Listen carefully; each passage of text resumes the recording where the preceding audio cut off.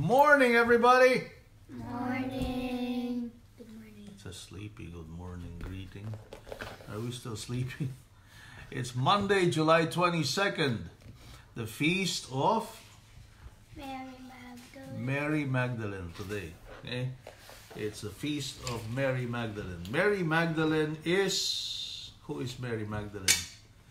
Can we review who Mary Magdalene is? Can we... Do we know who Mary Magdalene is? Who can tell me who Mary Magdalene is? What's that, Sophia? Okay, she was a very bad sinner. She was a woman who is said to be a woman of ill repute. Okay, right? And she was a very bad woman. In fact, she's said to be so bad that she was almost stoned to death, right? And if you would recall that very moving scene from that movie, The Passion of the Christ, right? She was almost stoned to death, and our Lord intervened, and our Lord instead forgave her from her many sins. So today is that feast, the feast of this saint who became a saint. So from being a very bad person,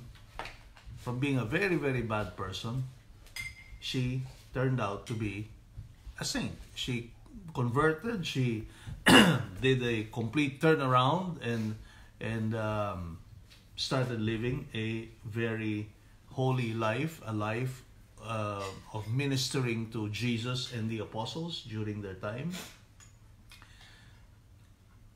And today, in today's gospel, we are reminded of that scene, of that story, where Mary Magdalene went to the tomb after Christ's death. Right? She went to the tomb in order to check on our Lord, to maybe put more spices on to preserve his body from corruption. But when she got there, she found the tomb empty. Right? And when she so she wept out of confusion, and didn't know, and she was sad and didn't know what to do and didn't know where our Lord was. And then she found somebody there who asked her, what was the question? Woman, why are you weeping? Why are you weeping? And Mary did not recognize that it was Jesus who was asking her that question. Maybe because she was wailing and she had full of tears in her eyes, welling up, and maybe she could not recognize or did not even bother to look, who is this man asking me, right? And so she says, well, they have taken my Lord. See, they have taken my Lord, and I don't know where they laid him. Then when she said this, she turned around and saw Jesus there. So it was apparently Jesus. And as soon as she saw Jesus, then, she thought it was a gardener at first, right? So she asked, okay, where have you taken him, if you took him away? Then Jesus calls her by name and says, Mary. And with that, she realized it was Jesus who was calling her. Jesus, because Jesus knows her intimately, knows her by name. Okay? And because he, that was what woke her up and said, oh, this is Jesus. And then Jesus gave her the task of telling the other disciples, okay, go tell the rest that I have resurrected, and I'm going to see them soon. I'm going to see them soon. And so Mary goes off and tells the disciples, I have seen the Lord.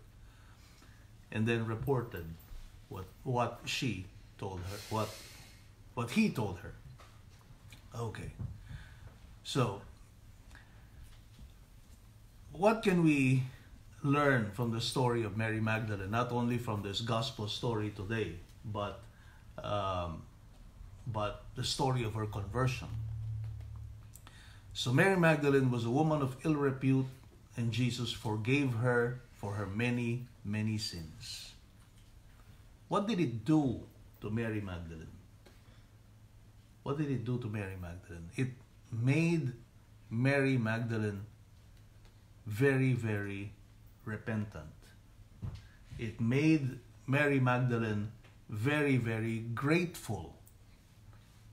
Very grateful for the fact of having been forgiven. And as a consequence of her repentance and her gratitude, the normal outcome of that is to fall very deeply in love with God. Very deeply in love with Jesus Christ. And that became the reputation of Mary Magdalene. From having the reputation of a woman of ill repute, she became the woman of great love. She became that woman who later on became known to be a big, the woman who had a very big love for God, very big love for Jesus, to the extent that she was willing to forego, her own ways, her own what she got used to as living a good life of having everything that she wanted, maybe, and she sacrificed all of that in order to serve Jesus and the apostles. Okay? She dedicated her life to service, to serve the needs of Jesus, the apostles, and the rest of the ministry that they were doing. Okay? So that was Mary Magdalene. But what enabled her to turn around and instead of sin against God, she loved God. She converted and became a saint. What enabled her to do that? Well, first, it was because of the love that Jesus showed her. The mercy that Jesus showed her. And mercy is an expression of love. If you love somebody, you will extend that mercy, that forgiveness towards that person. No matter how many no matter how many sins, how many offenses that person has done to you. So first, Mary was a recipient of the unbounded love of God, of Jesus. Okay? Mary was a recipient of that. And Mary recognized that. Mary realized that she was loved by God. And because of that love, she was forgiven. That recognition was what drew her to God in return. But all of that drawing back to God will not happen without one very important component. And that is repentance. Sincere repentance from one's sins. Because we cannot benefit from the mercy of God and the love of God if in the first place we are not sorry for our sins. If we are not sorry for our sins, we cannot recognize the love of God. No matter how much we are told that God loves us and that God is merciful and that God is going to forgive us our sins, we will not value it. We wouldn't know how to value it because we don't have that sincere repentance for our own sins. Okay? So for us to really benefit from that forgiveness that God extends to us, the mercy that God extends to us, there has to be, first and foremost, a sincere desire on our part to really repent and be sorry for our offenses towards God. Otherwise, you know what? We're throwing away the mercy of God. We are devaluing how God loves us. We are not giving importance to the love of God for us and to the mercy He is extending to us. So we have to show God in return that we are actually repentant from our sins. Okay? Now, we have an opportunity of doing that all the time. Where is that opportunity? When does that happen? Can somebody remind me? When can we show that repentance from our sins? In confession, Joe. Very good, right? In confession. And we who go to confession every week, we have a chance every week to really, really, really, really, really show God the sincerity of our repentance. The sincerity that we have of turning away from sin and walking the path of sanctity. Okay? We have that chance every time we go to confession. In fact, we have that chance every day, not only on confession, not only the day we go to confession, but every day. See? Before we end the day, we do the examination of conscience. How sincerely do we do that examination of conscience? How sincerely do we say the act of contrition at the end of that day, at the end of the day's examination of conscience? How sincere are we? Are we really, really sorry?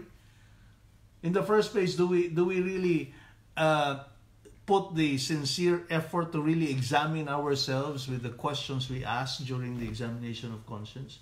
Do we really examine ourselves, or do we ask one question and let the time pass before we ask the next question, and we're distracted with thinking about the next song in our head, or what we're going to do tomorrow, or or are we really thinking of the day? How did we love today?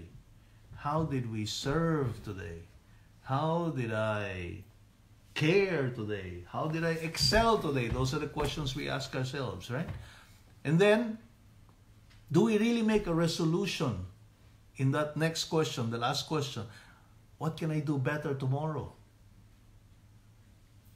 Do we make a resolution after examining the questions we ask ourselves at the end of the day? Tomorrow, we're given another chance to show how sincere our repentance is from that day's mistakes. Tomorrow, we have another chance to do better. What resolutions do we make? What among all of those points we saw during that day are we going to improve on the following day? Are we going to try to be maybe more punctual because during that day we were not? Are we going to try to be more orderly because during that day we were messy?